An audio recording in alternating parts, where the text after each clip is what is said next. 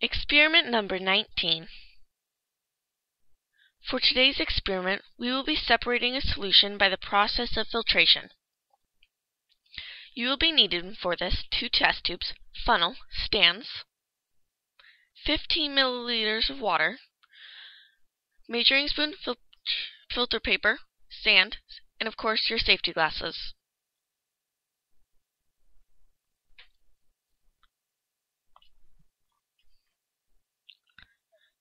First, you will need to take one sheet of your filter paper and fold it in half, making half a circle. Then go ahead and fold it in half again, creating a quarter of a circle. Set this aside for later. Then pour your 15 milliliters of water down the funnel and into your test tube.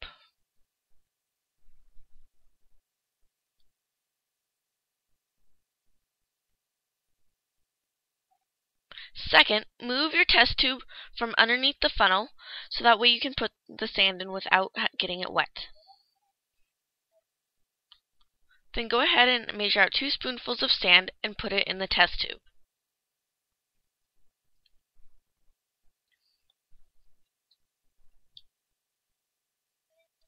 Finally, take your stopper and gently place it on the test tube.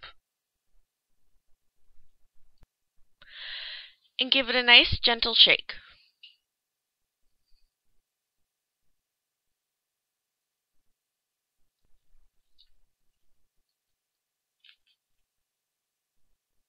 For your next step, place your empty test tube underneath the funnel and insert into your funnel your filter paper.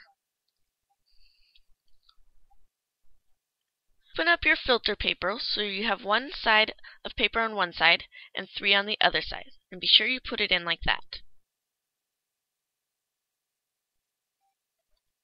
Now, in order to keep this in place, if you need to, go ahead and moisten it with a little water.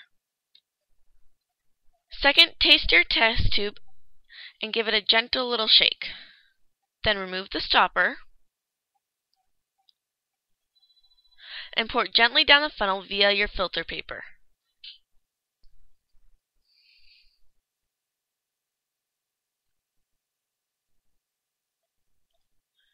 And this is the process of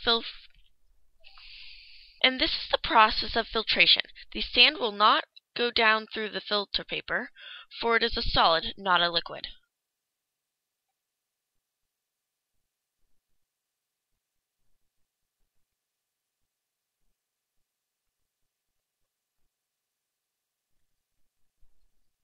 Now this process may take a little bit of time.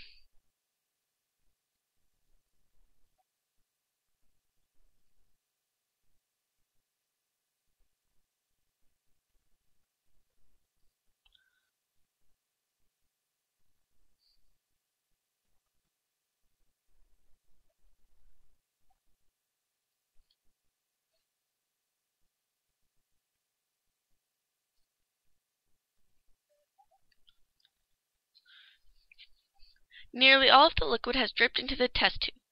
The liquid in the test tube is called the filtrate. The process of filtration works because the sand is not soluble in water.